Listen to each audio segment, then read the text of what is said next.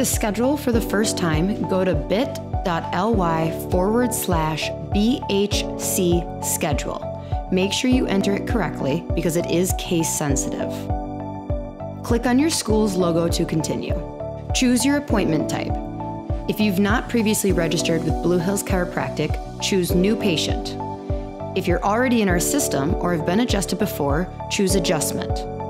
Special Case is for those patients already on a family or specialized care plan through one of our clinics.